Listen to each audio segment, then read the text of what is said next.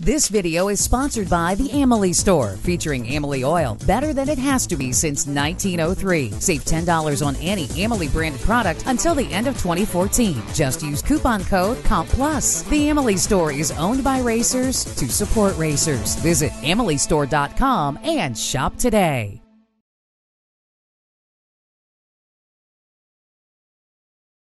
Yeah, that was a nice run for us tonight. Real proud of my guys. The thing went out there, it shook, and they got through it. So I was very relieved because I thought I was done out there. But yeah, it was a nice run. You know, the temperatures are great here this weekend so far, and I think even tomorrow's going to be good. So yeah, it should be some good qualifying runs. Should be exciting stuff for the fans, and yeah, we're just here to see if we can win this race, like we always try to do. You know, this is to get the last race of the year. Is you know, I just love running at this place, and you know, it has so much history. So that's our goal. Yeah, we'll just try to qualify up front and just let it all hang out on Sunday and see how it goes. You come in here and do everything you can. I mean, we have nothing to lose. So you come in here, you try to be number one qualifier, you try to win the race, and then everything happens for you on the other side that's out of your control. It happens. So right now we're doing just about everything we can do.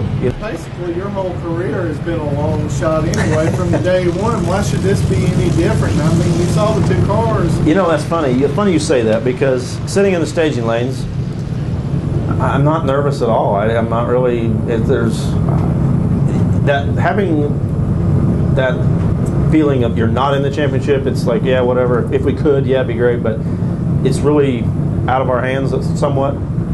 I'm pretty relaxed, I'm having a ball today. It's one of the most fun days I've had at the track all season for some reason. I don't know, just having a good time, enjoying myself. Car's running great. Last race of the year. I mean, what else could be bad? This is great. This class is just a horsepower class, you know, so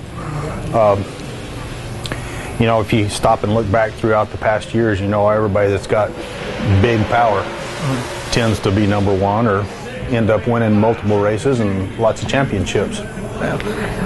Saying confidence level wise, it's been up and down throughout the year, but you really seem to have changed your mental approach around the time of Brainerd.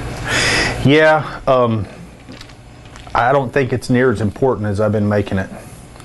You know, we're here to have fun, so if you stress yourself out to the point to where it's not fun anymore, then you need to rethink the game. So I want to be out here and I want to continue to race for multiple years. So I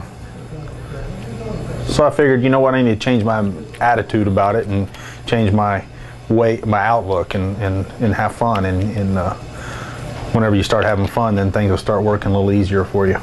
We're joined here with Pro Stock Motorcycle qualifying leader Hector Arana Jr. with a 6.832 second pass at 197.62 miles an hour. He has two number one qualifying positions so far. Talk a little bit about your goals this weekend, with it being the last race of the season. You know, my goal was to solve our issues leaving the starting line, and I have been able to do that. Thank you very much.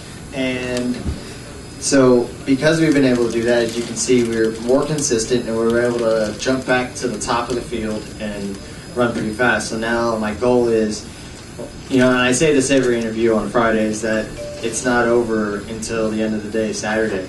There's still very fast bikes out there that can still nab number one from me. And so all we're going to do is we're going to work hard and try to go faster, but most importantly, stay consistent. And I want to get another win before the year's over, and I think it'll definitely be a good confidence booster for our team and a nice way to end the year.